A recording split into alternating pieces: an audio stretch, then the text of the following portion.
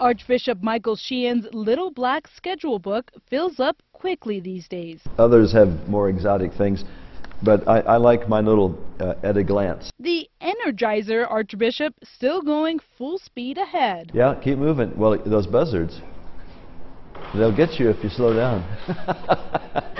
Technically, Archbishop Sheehan submitted his retirement in July, but the Pope hasn't named a replacement. Margaret Thatcher used to say, you've got to get it right.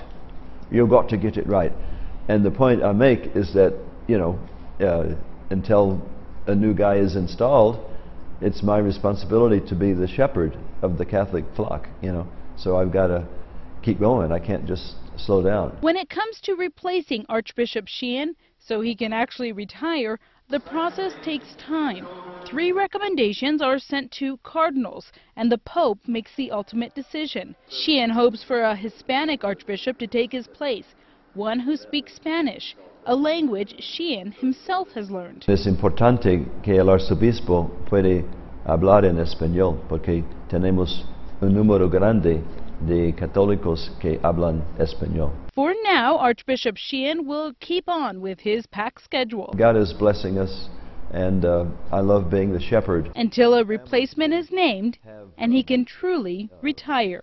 Reporting in Albuquerque, Regina Ruiz, Action 7 News.